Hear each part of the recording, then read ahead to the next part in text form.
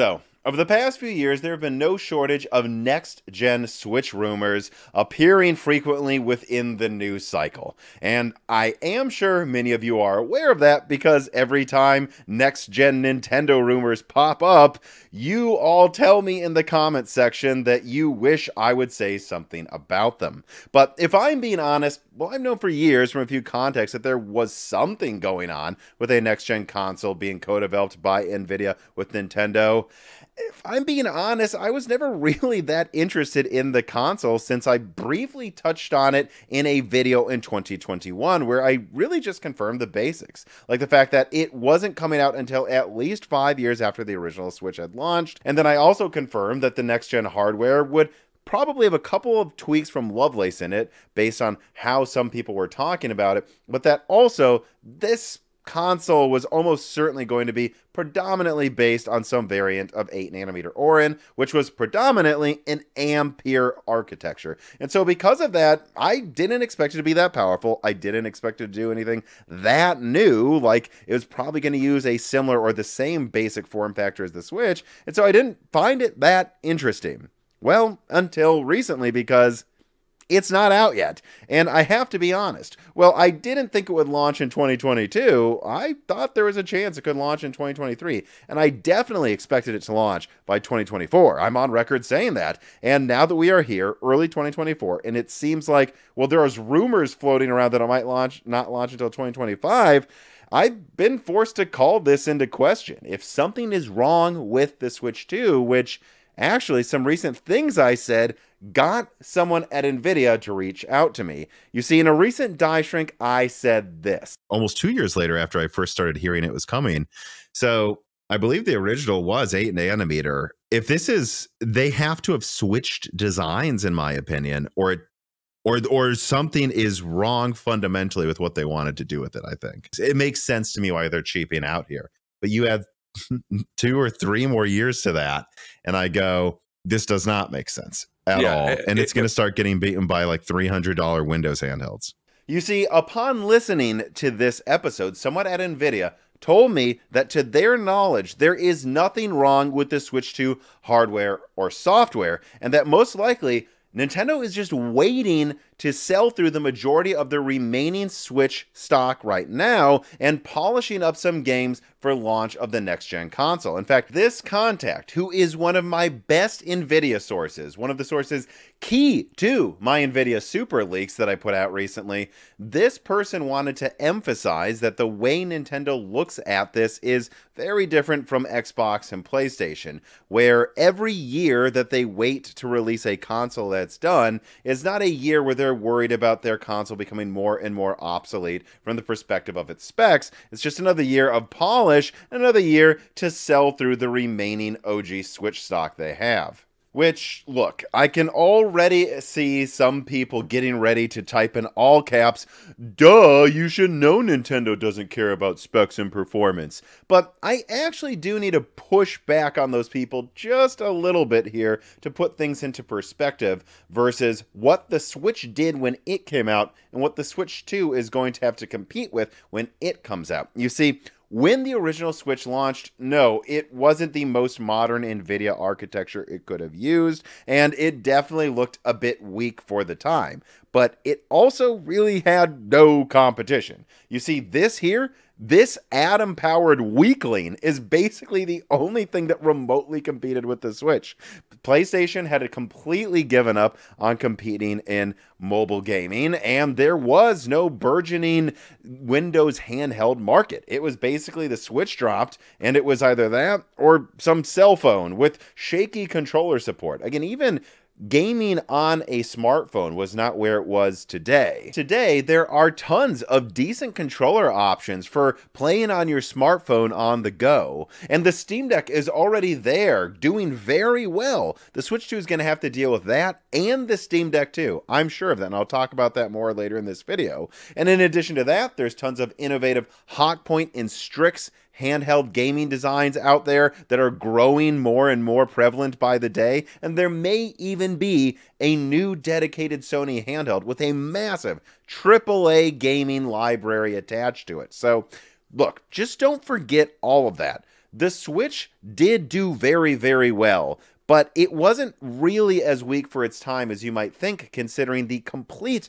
lack of competition. Yeah, they didn't go with, I don't know, Pascal or Volta mobile graphics, but Maxwell versus an Atom handheld, that's still an easy decision for most people, especially when there's the catalog of Nintendo games behind it, and that's just not going to be the market now. The market now may have a new Sony handheld, tons of powerful Windows handhelds to choose from, and even dedicated stuff like the Steam Deck. So I do wonder just a little bit when I show you what the Nintendo Switch 2 specs are, if they're a little bit asleep at the wheel, that if they cheaping out before didn't really matter, but it might this time. And now I want to get to what I am told the specs are for the Nintendo Switch 2 and what you should expect out of the performance from those specs. But first, an ad from a sponsor.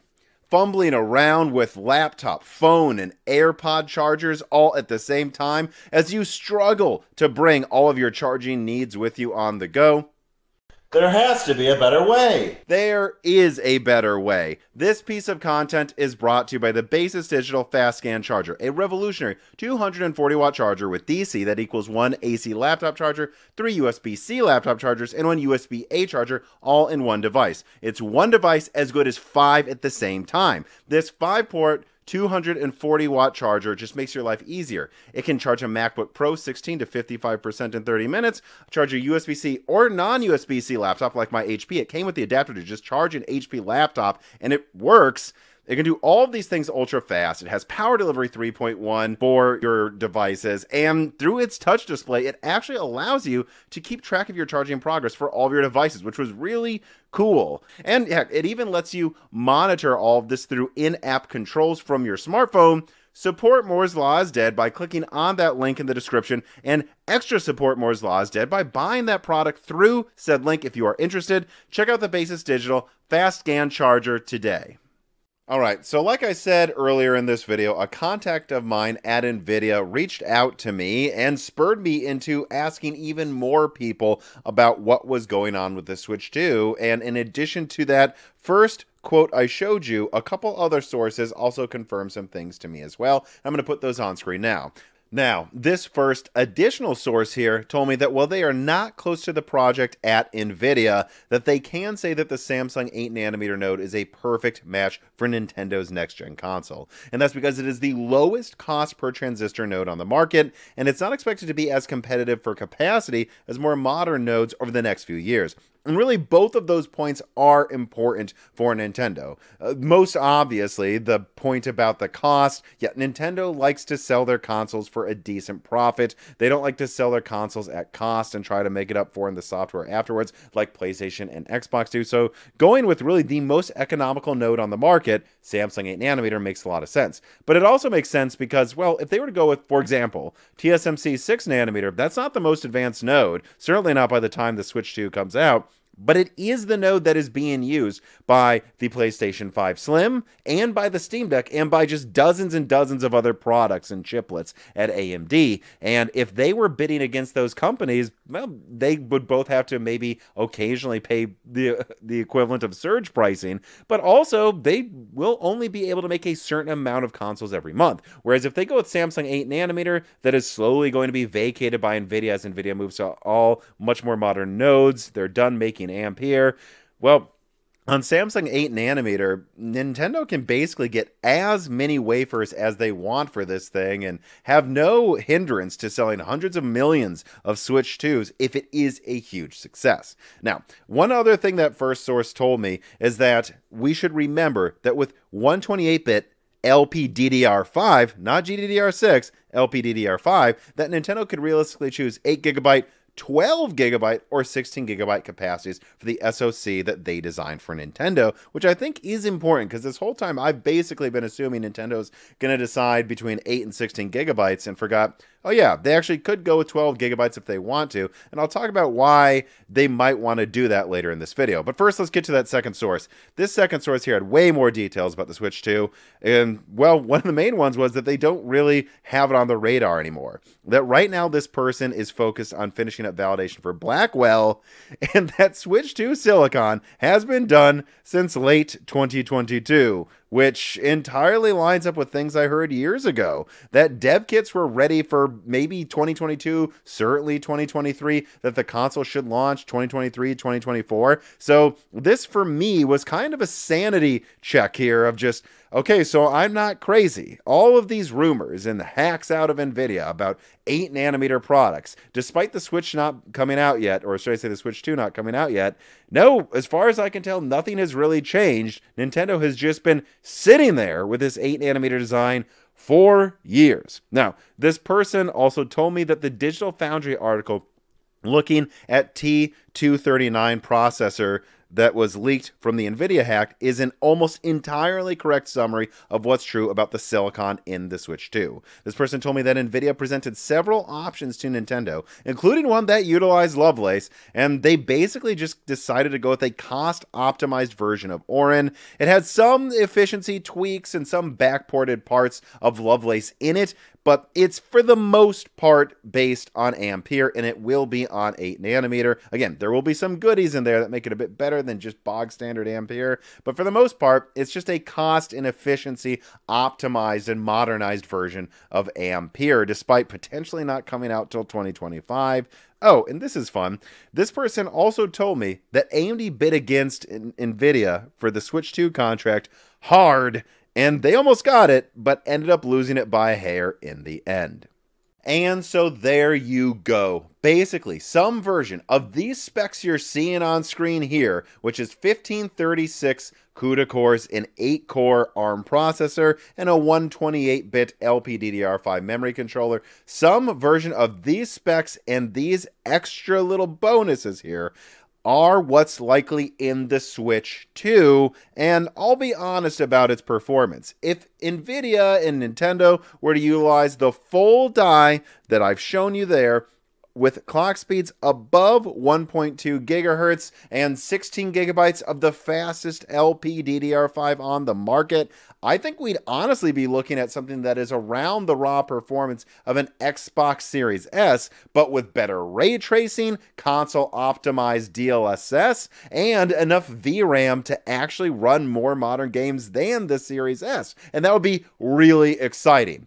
But I have to say, that is the pie in the sky outcome here of what Nintendo can choose to go with based on the SoC Nvidia design for them. And it's also incredibly likely that instead, they may disable this thing down to 1408 CUDA cores or lower, that they may have stock clocks even will docked be 1 gigahertz or lower, and they may go with 8 gigabytes of RAM total, which I do think would hold it back. I'm keeping my fingers crossed for 12 gigabytes. I'll be pleasantly surprised, honestly, if Nintendo went with 12 gigabytes, let alone 16. And what this all means in terms of the performance that you should expect out of the Switch 2 is that at a minimum, I believe it is looking like it will outperform the Steam Deck, at least by a little bit. Indeed, the only thing that I think could make it be held back versus the Steam Deck is if they only went with 8 gigabytes of RAM, whereas especially if they went with 16 gigabytes, let alone 12 gigabytes, and they actually kept clock speeds at a reasonable level, they could get to something that's around a Xbox Series S, but on the go, with DLSS support and better ray tracing. And at that end of the spectrum, it would actually feel like a very modern handheld gaming device, even if Nintendo's dragging their feet. So again, performance will be somewhere between better than a Steam Deck and around a Series S, but with added enhancements. And if it has 12 gigabytes of RAM, I really actually do not think people will be disappointed by this thing. In fact, if it comes with at least 12 gigabytes of RAM, I actually think it's going to run AAA third-party games much better long-term than the original Switch did, which I think is very exciting because if they could just give it 12 gigabytes of RAM, a lot of people will see this as a totally viable, somewhat enthusiast mobile gaming console when it's putting out visuals that look like this, at least at 30 frames per second or higher, which I do believe the simulated graphics that Digital Foundry did with an RTX 2050, this is what I do believe the console will be capable of at a minimum, at least at launch. And it's really just up to Nintendo and the specs they decide to cheap out on if it will be able to hold up this level of visual quality for years to come.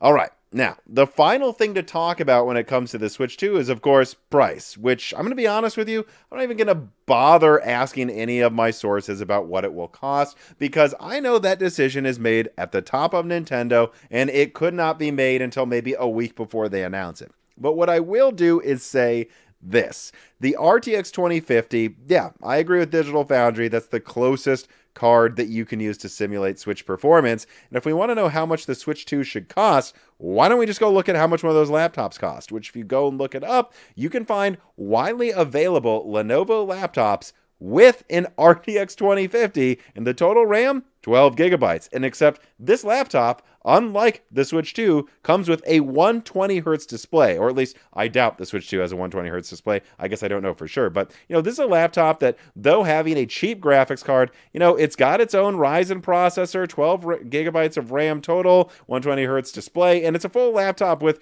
definitely overall more expensive components than what will be in the Switch 2. If Lenovo can do this for $499, which remember, Lenovo wants to make a profit on this laptop just like Nintendo does, but maybe Nintendo wants higher margin, it still is more expensive components. So at a minimum, I would say the most I expect the Switch 2 to cost is $499, and I honestly do think somewhere between that and $399 is likely. To be honest, if Nintendo wanted to be aggressive, they could probably price this thing at $349 and still have a slight profit. But I think $399 to $499 is what is most likely. And yeah, well, I guess one more thing that I want to touch on before I close this video, and that's that one surprising detail, one of those extra little details that emerged from one of my sources while I was talking to them about this subject, was apparently that Nvidia right now is getting serious about making more handheld gaming devices with their graphics IP in them.